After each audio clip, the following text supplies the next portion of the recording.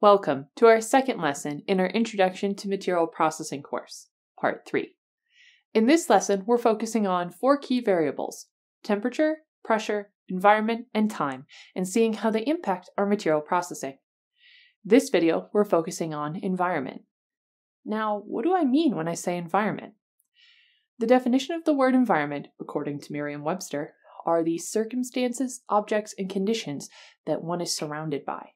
So, in the case of materials during processing, I'm interested in what is surrounding my material. Now, in our first lesson, we said that many processing techniques are used to alter a material's shape. Well, how can the environment help us do that? One way to do this is by considering the chemical environment which surrounds our material. Often, when we're talking about environment, we're talking about the chemical environment. Chemical etching is a way to do this. This has been used for centuries to create decorative patterns on objects made out of glass, metal, and polymers.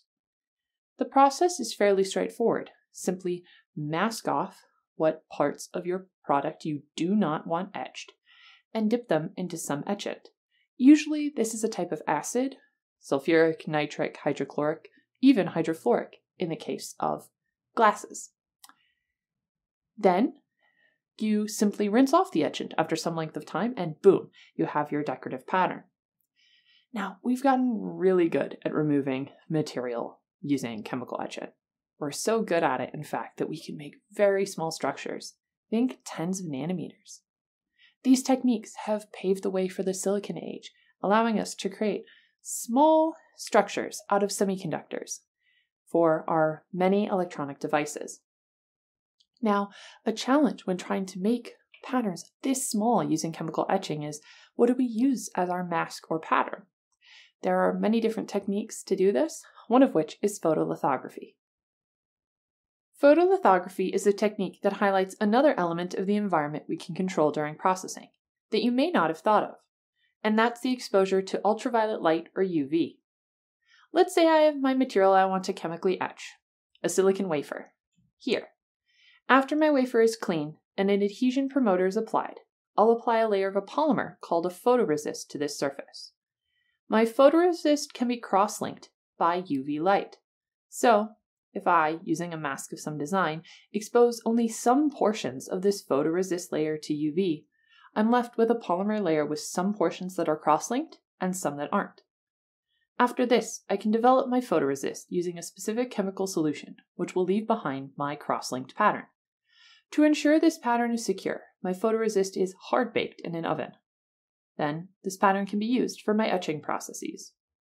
Now, there are many more specifics to photolithography, but the general steps are there, showcasing how we use both UV and chemical environments to create these photoresist masks. Now, our environment isn't always used to remove material. It can be used to add material as well. Electrodeposition, also called electroplating sometimes, can be used to coat a metallic part with another metallic film. To do this, we submerge our part, acting as the cathode in this situation, into an electrolyte bath. The material we want to deposit on the surface is our anode. If we connect our cathode and anode by a direct electric current, we allow the ions from our anode to deposit themselves onto the surface of our cathode. In order to get a high-quality film, we need to be careful of the composition of the anode and the electrolyte bath. Trying to deposit metal onto something that's not conductive? No problem. Electroless plating does not use any electricity and instead relies on a chemical reaction where we're depositing metal onto the catalytic surface of our part using a chemical reduction reaction. This is all thanks due to the chemical composition of the plating bath. Before we wrap up our discussion, I want to highlight one more element of environment, and that is the atmosphere our parts are in. No, I'm not talking about atmospheric pressure. I talked about that in the last video. Instead, I'm talking about the chemical composition of the atmosphere that our part is experiencing. Some materials are very reactive to oxygen, so in order to process them, we might need to be in an inert atmosphere, such as nitrogen or argon gas. Other processes require very little atmosphere at all. Think of chemical vapor deposition, or CVD. This is a vapor-driven process where our reactant is a gas, which settles on the surface of our parts and decomposes, leaving a film of material behind. If we were to try to do this process in a chamber that just has regular air, the air molecules themselves would disrupt the path of the gas reactant, therefore reducing the efficiency of our reaction. So instead, we pull vacuum on our CVD chambers, removing the air molecules, allowing the gas reactant to get where it needs to go.